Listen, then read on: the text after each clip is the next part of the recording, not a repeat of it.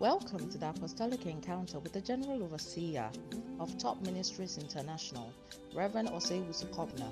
Sit back to enjoy the message. Kindly share this message to bless others.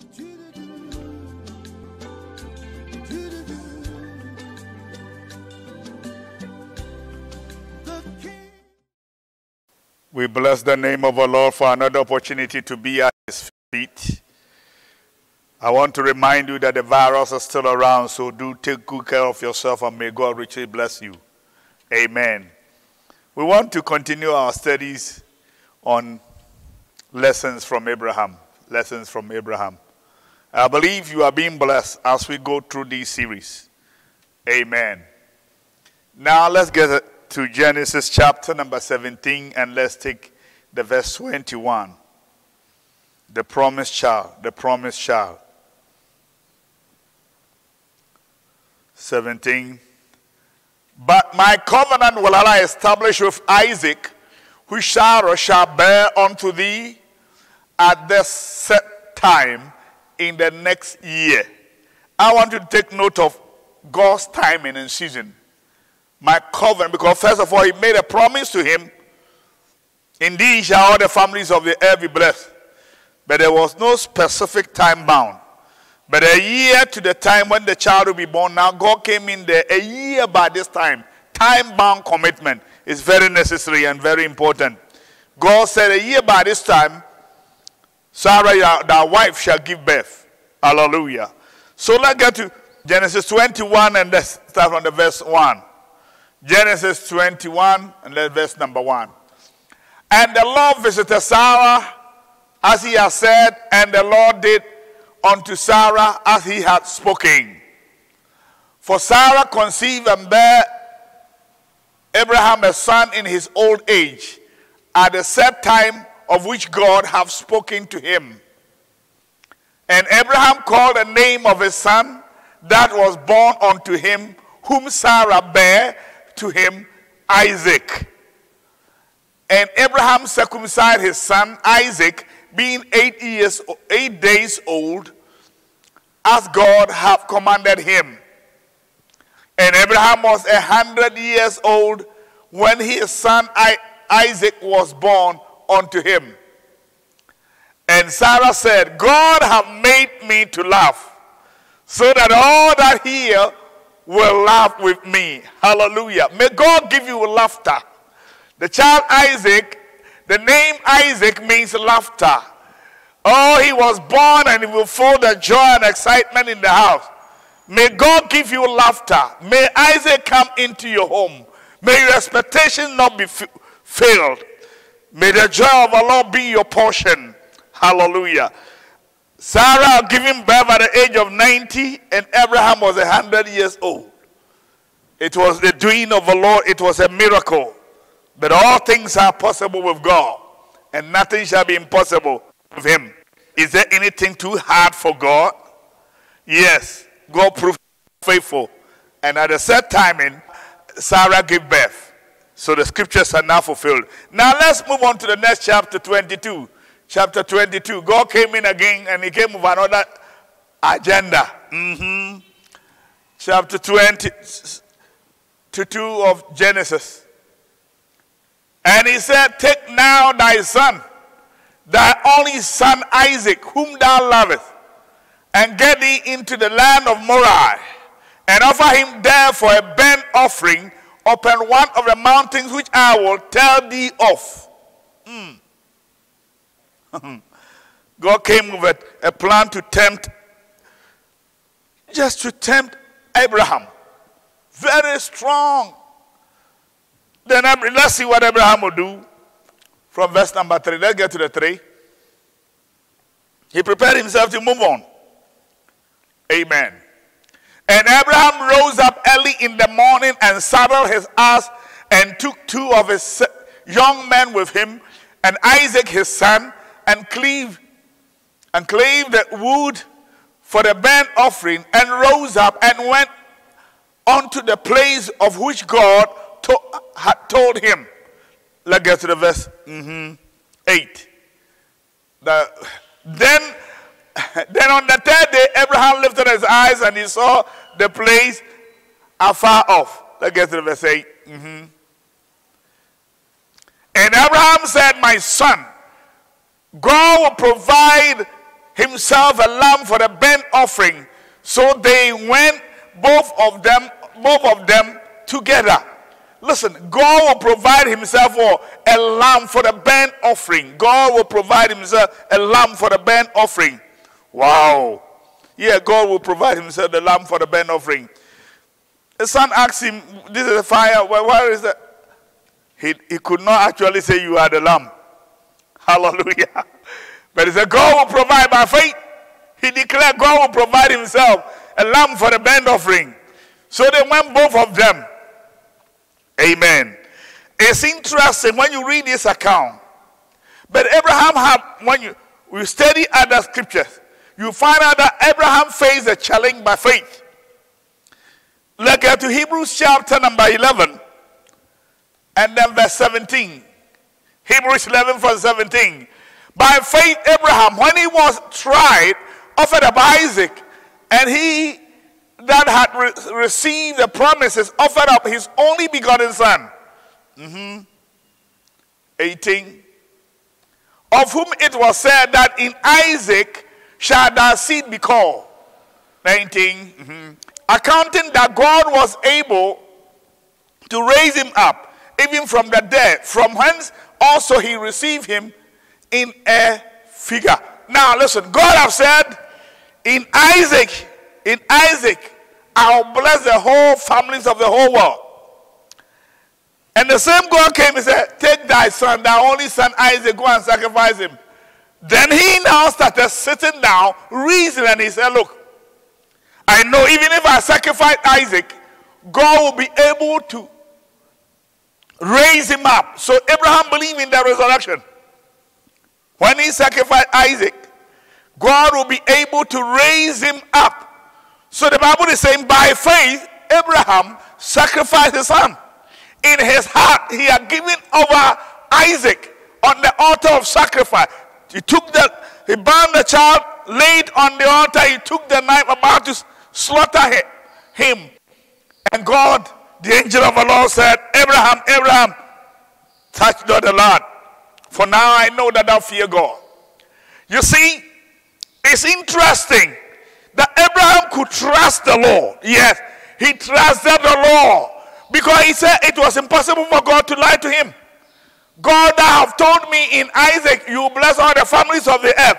And now if you make a request that you need Isaac as a sacrifice, I'll offer him. But remember that promise you made to me. And so he said, even if I kill him, he's able to raise him because he will not lie. Hallelujah. So on that basis, Abraham just followed. And God gave him instruction. Praise the Lord. The beautiful thing is that, hear this. The sacrifices to God is a privilege. That is our subject for the day. The sacrifices to God are a privilege. That is our subject under Abraham studies. When God calls you to make a sacrifice, particularly when he made a specific demand, when it is not a general offering or come and give an offering, no, but he makes specific demand, then you are privileged. Because there is a reason why he made that specific demand. Let me give you an example. When you come to Genesis chapter number 15, God said to Abraham, give me a sacrifice. And then he named the animals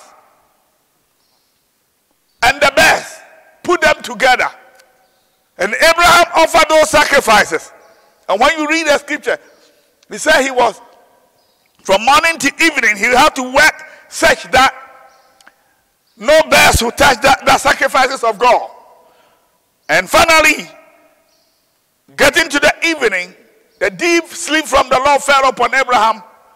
And he fell asleep, and now God started speaking to him, giving him dreams and visions into the future. He said, surely your descendant will go into where? Captivity for all. 400 years, and I will deliver them and bring them back to this land. Your descendant, Abraham was complaining that he had not got a child. But God was saying, look, it's not about your child. It's about a nation. Out of your loins are coming a nation. So he showed him that. And for him to get that, he made him to make a sacrifice. That's why I said sacrifices of God is a privilege. When God makes a specific demand, sacrifice this for me, you know it's a privilege. Because as you begin to obey, you will see the manifestations of God. Because it is written, those who keep the commandments of the Lord, they are those who love him. So when God comes in there, it's not a general offering or tithing and those. No. Specific demand. Go and do that. And you follow. Then you are sure that God will now show up with a blessing. Hallelujah. So Abraham offered Isaac in his heart. And God gave a pledge to him.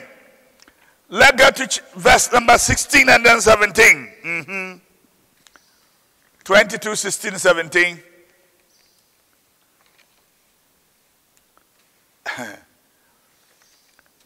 And said, by myself have I sworn unto the Lord.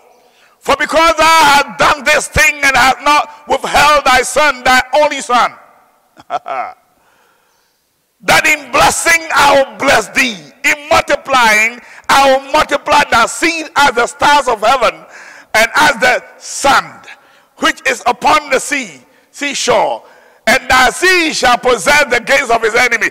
Listen, this is God speaking to Abraham. Because thou hast not withheld thy son, the only son whom thou love, in blessing I will bless you. That's why I said, if God made a specific demand on you, it's a privilege. When he made a specific request, go and do this, and then you follow him, it's a privilege. Hallelujah. Yes. So Abraham he saw God in a new dimension. Praise the Lord. Let's read this thing also about Abraham, what he said. What the scripture said about him. Romans chapter number 4, and then let's take the verse number 17. Romans 4:17, very interesting.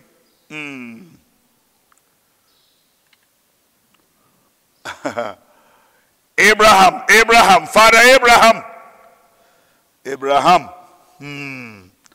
And then the verse number 17. Good.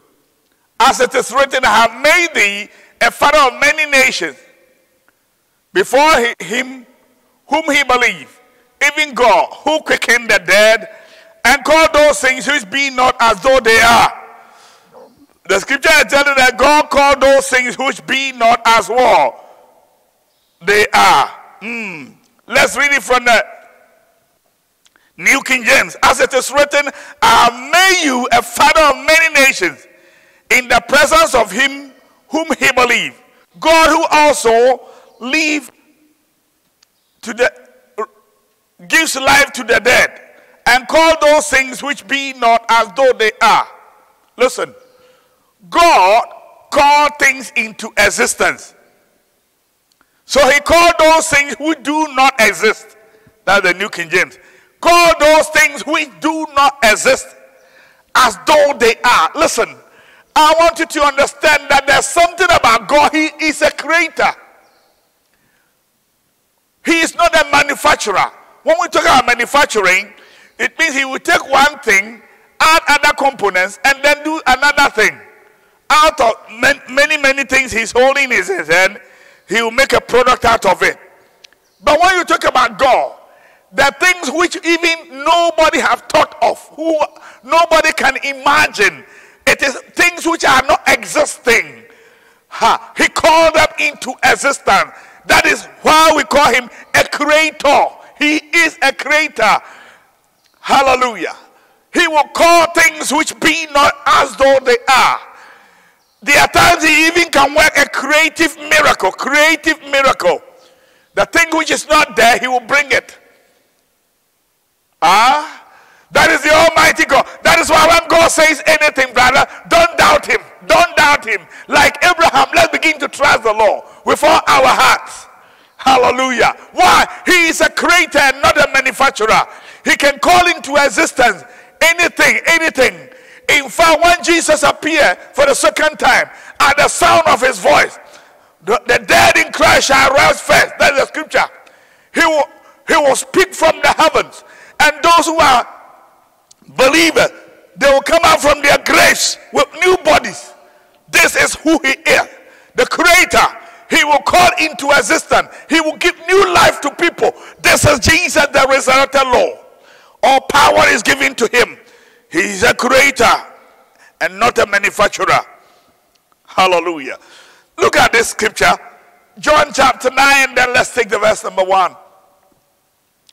John 9:1. And as Jesus passed by, he saw a man which was born blind from his birth. Get to the verse 6. When he had thus spoken, he spat on the ground and made clay of a spittle, and he anointed the eyes of a blind man with a clay, and said unto him, go wash in the pool of Siloam, which is interpretation sent. He went his way before and washed and came seeing. Hallelujah. This man was born without eyes. From the clay, he formed a new eye. Just place it there, or just go and wash, you will see. He went out there and washed. This is what we call creative miracle. Creative miracle. It is not existing. If there's an eye which cannot see, it will be a healing or miracle. But this one, it was not there. That is who Christ is. He called into existence things we have not seen. So that is why you don't need to be afraid. You are working with the Creator. He can call anything into existence. If God is speaking to you, don't go by your reasoning and by your logic. Hallelujah. It is important. Now let's move on with God.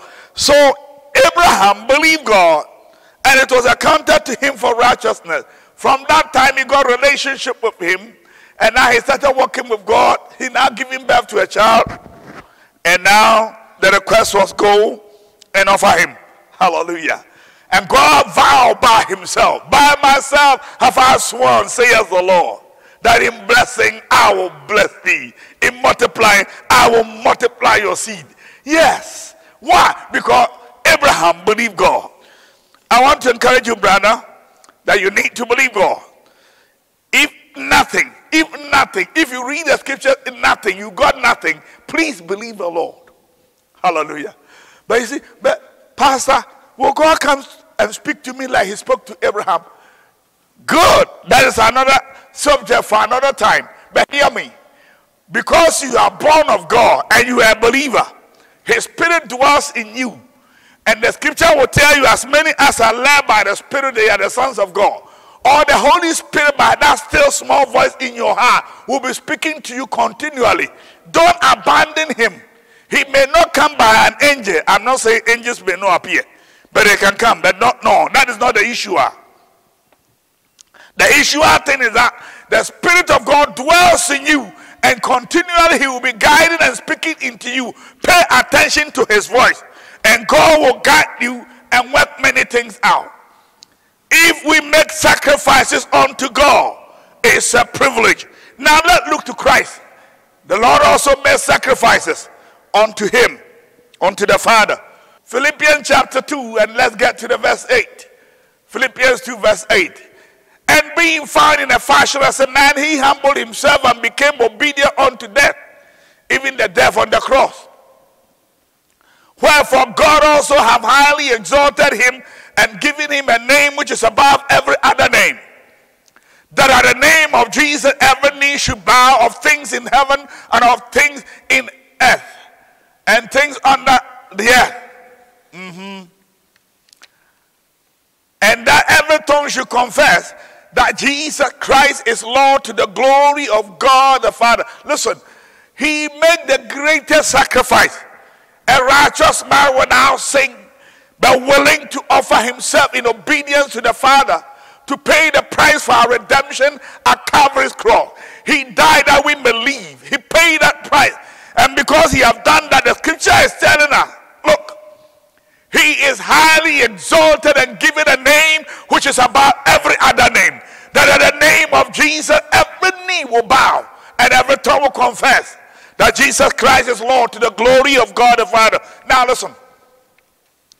Because Jesus Christ humbled himself and became man and died and paid a price, he is now highly exalted. What am I saying? Listen, sacrifices to God, it's a privilege. Now he is highly exalted. At the name of Jesus, every knee bow, every tongue confess that he is Lord to the glory of God. And as many as even hear his name, there is no name given among men by which we might be saved. When you hear the name of Jesus and you believe the gospel, you will be saved. Because it is written, whosoever shall call upon the name of the Lord shall be saved. It is all based on the sacrifices he made at the Calvary in obedience to the Father. Abraham obeyed God and made sacrifices, and God vowed by himself to bless him. Hallelujah. Now let's get to the disciples and let's get something. Hallelujah. Now let's get to Ephesians chapter number 2, and then let's take the verse 20. Ephesians 2:20. And build upon the foundations of the apostles and prophets, Jesus Christ himself being the chief cornerstone. Now listen, something very interesting. Some of the apostles, James and John, to be specific, when you read Matthew 20, from verse number 20 to 23, they came to the Lord to make a request. And it's interesting. Their request was very simple. Their mother was just lobbying for position for them, his children. It's a good wish, because any good mother will want his children to be have some good positions. Yeah. So he was desiring, he thought everything was there the natural way. So he went in there lobbying. He was a lobbyist. So he made a request. And he said unto her, what wilt thou? She said unto him, grant that these my two sons may sit, the one on the right hand and the other on the left, in thy kingdom. In thy kingdom. But Jesus answered and said, ye don't know what he asked. Yes, he didn't know what he was asking. Are ye able to drink of the cup that I drink of, and be baptized with the baptism that I am baptized with? They said unto him, we are able. Okay. And he said unto them, ye shall drink indeed of the cup, and be baptized with the baptism that I am baptized with. But to sit at the right hand and on the left is not mine to give, but it shall be given to them for whom it is prepared for my Father. Hallelujah. Now, it's interesting. This woman was a lobbyist, and she was just came to the door with a request that her children will have positions. Well, it's good. But then, he didn't understand what he was saying. But Jesus saw the things he was speaking in parables. And this was one of them. Can you drink of the cup which I will drink? And they said, yeah. But remember, before Jesus got to the cross, when you get to Luke chapter number 22, he went to prayer meeting making a request that, Father, if it is possible, let this cup pass over me. That was the type of cup we were talking with them. And he prayed through, and he was energized by angels in prayer. So he prayed through, and the angel came to strengthen him, and then he went through to the cross. And now he's saying, are you able to drink of my cup? And they said, we are able. They didn't understand what they were making. They said, yeah, we will drink. But he never told them you are going to be killed. Why? But the 12 and most of the great leaders in the scriptures, they were all martyrs for the kingdom, for the expansion of the gospel of Christ. Hear me, brother. There is a price for a high calling of God in Christ. And Paul said he was pursuing that. When he came to the end, he said, the time is up and I am about to be offered. And he was crucified. Yes. What was it? They had a high calling, and they were appointed to be sacrifices unto God, so that they would take their positions in the kingdom. I want you to understand that the Lord himself was the chief cornerstone. He said we are building on the foundations of the apostles and the prophet. Jesus Christ himself being the chief cornerstone. Hear me. Jesus Christ, he offered himself as a lamb, a Calvary's cross for our redemption. The apostles also gave their life for the expansion of the gospel. And it is interesting. And he said, Lord, give me that, give me that. He said, look, in his kingdom, if you want to attain to some height, be ready for sacrifices. Are you ready to offer yourself? Now the gospel will hear that you will have that, you will have that, you will hear that. But I came to your way. Begin to consider this. Is it the same kingdom of God we are talking about? And are we building on the same foundations or another one? If it is the kingdom of Jesus Christ, Paul said, no other foundation can any other man lay that which Christ have laid. So listen, when we talk about the kingdom of God, and you want to be great in the kingdom of God, it calls for sacrifice. Sacrifice. We are building on the foundations of the apostles and prophets, Jesus Christ himself being the chief cornerstone. And if you only walk with, I can get that, God bless me gospel, and I have that, and I have that, and I have that. I'm not saying God wants you to be poor. That is not it. The Bible says actually Jesus was rich, but I'll say he became poor that we may be rich. Yes. But the truth is this. They were also like them. We were like them. They were desiring many, many good things. But what was the plan of God for them? They were to be martyrs of a kingdom. They were to be sacrifices. And the Bible says they have 12 thrones prepared for them, specially called by the Lord himself.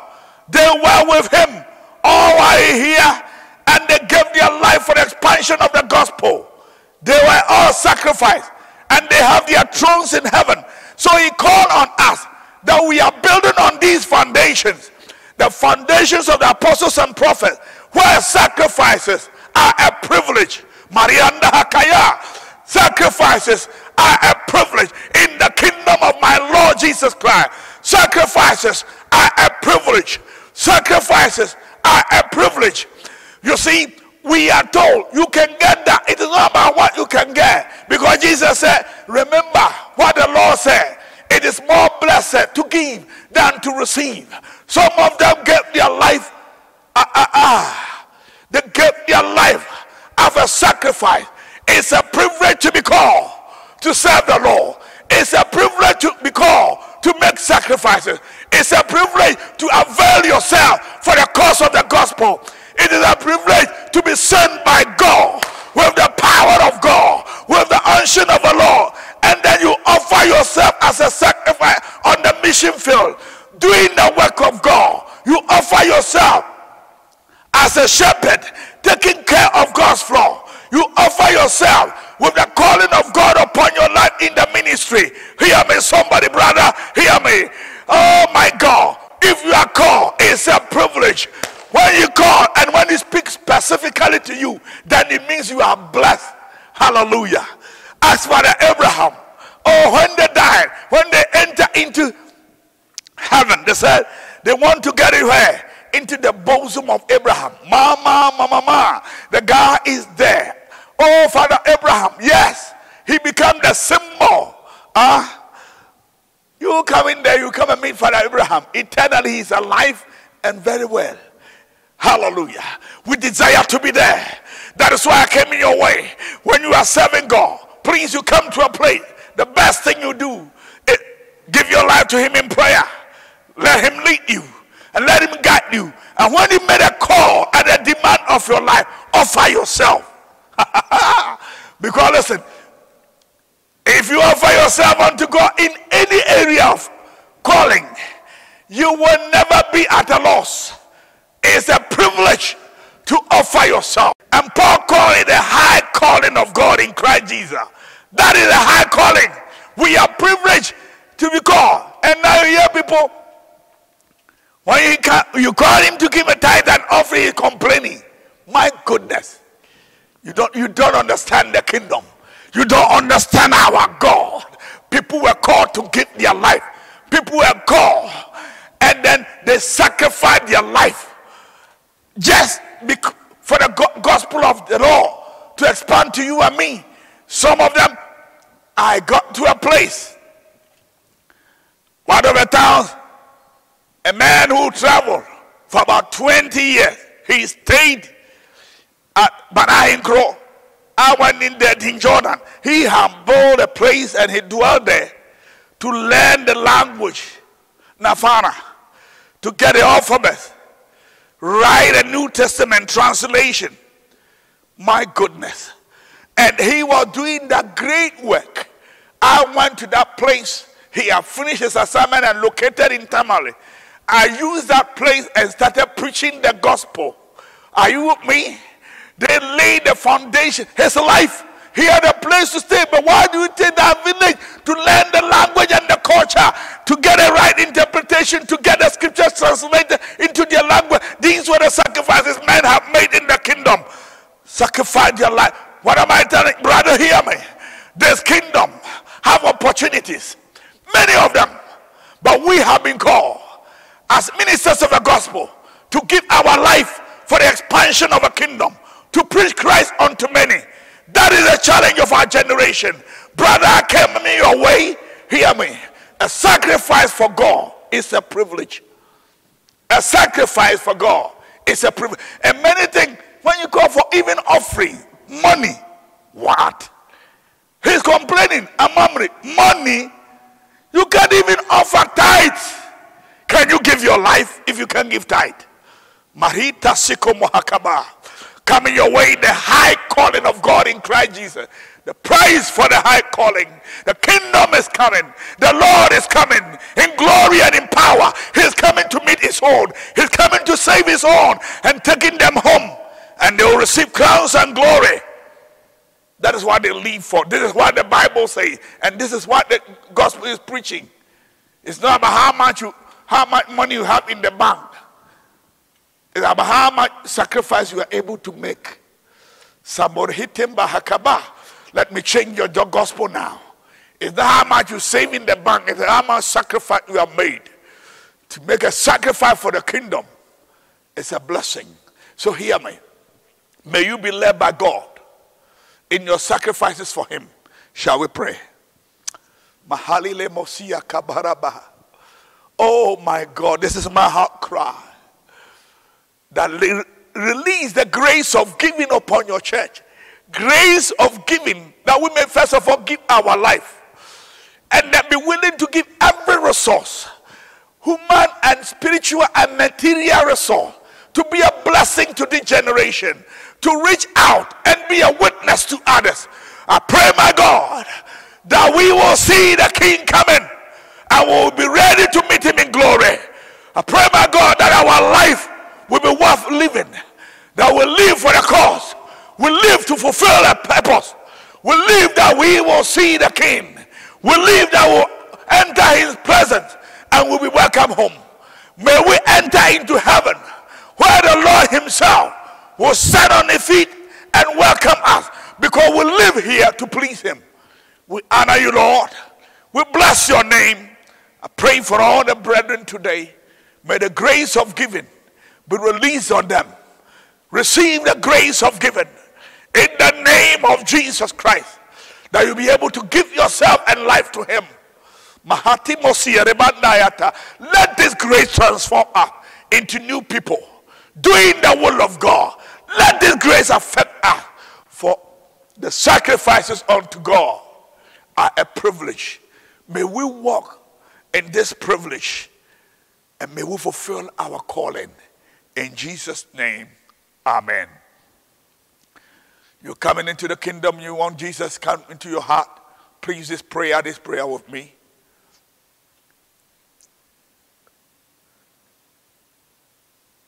Pray, dear Jesus, I come to you just as I am. Come into my heart. Be my Lord and my Savior. Thank you for saving me. Lord, grant me grace to live for you. In Jesus' name, amen. God bless you. Find a good church to attend, and may God be with you. Amen. God bless you. The King is coming in glory and in majesty. Thank you for having time with the General Overseer. You can follow Reverend Wusu Kobina on social media. For prayers and counseling, please call +233 244 614965. Thank you and God bless you.